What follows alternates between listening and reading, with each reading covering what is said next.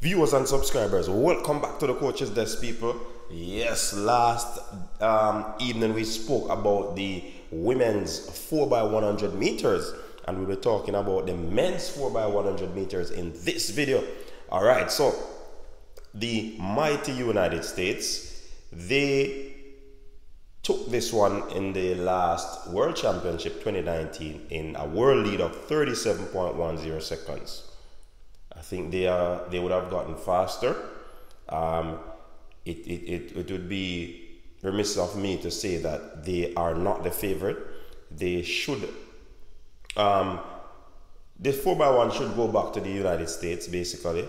However, the Canadian team, the Great Britain team, and the Jamaican team will have a thing to say about that. I think it's going to be very competitive. US slightly have the edge in this one, but of course we know that US have been struggling over the years. They had a good one 2019 and they won, but they have been struggling in terms of their baton exchange. I think they would have gotten it right. I think we will have more time to practice. In Tokyo we made a meal of it, but the Jamaicans should be where the medal contenders are concerned. I do believe so, but the favorite would be US. And will they break that 37 barrier? Will they challenge the world record? That's the thing.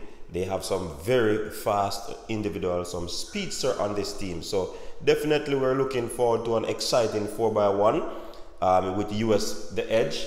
I mean, the other teams will probably try to get the runner-up spots and such the like. But what do you say? Do you think that US will win this one, or do you think that the Jamaicans will take it? Until next time, people, stay safe. Peace out.